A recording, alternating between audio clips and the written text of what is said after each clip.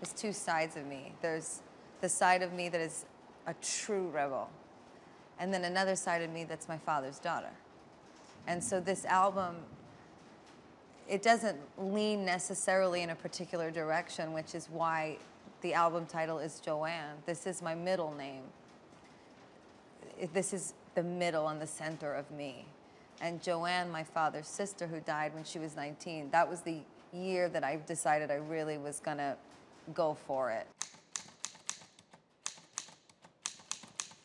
Take my hand. I used to leave my apartment and I just have my white boots on and my little shorts and a t-shirt, and I would just walk down the street on the Lower East Side totally free, and I had the whole world, the whole unknown of music and where it could take me ahead of me.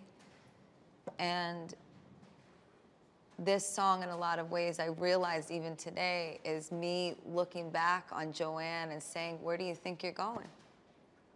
You know, I had no idea where I was going. Stay, Joanne. Every part of my aching heart. It's maybe a woman thing. As you get older, you start to realize that you are enough on your own.